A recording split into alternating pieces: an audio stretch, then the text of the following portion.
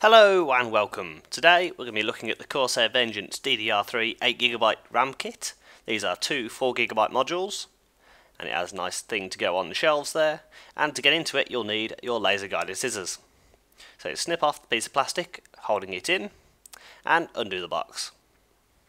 Thankfully it's not blister packaging, it's just nice little bits of plastic that come apart. It's on a hinge, and here's your RAM.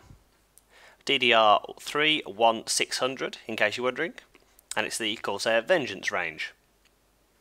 So we're opening the plastic and we can have a good look at it. Just pulls apart just like that. I'm going to hold it by the heatsink, do not hold RAM by the contacts. There it is.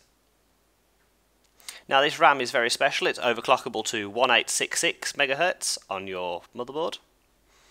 And here's how to fit the RAM. Firstly, you need to remove the Corsair dominated memory fan if you have one. Of course, other brands available. You then need to earth yourself and remove the other RAM. Bear in mind, you may have two RAM clips for each module. I only have one, so at the top, and they just slide out just like so. Just take a little bit of persuasion, but there we go. So this is normal RAM. It's not the fancy stuff with the heatsink. It's the Corsair value selected you can see there. This is DDR3 133. So we're going to have a significant jump up. So that is our DDR3 1600 Corsair Vengence RAM. Again, this is 4GB, so we're going to have 16GB in total. You open up the plastic packaging, and then you need to slot your RAM in. Take note of which position the key is in. So you slide it in from the bottom, because this is my motherboard, and it has one clip at the top. Why, I don't know.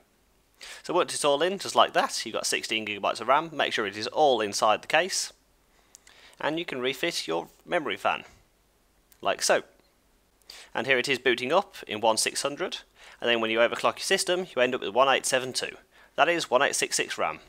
I don't think 1866 is a weird number. Yeah?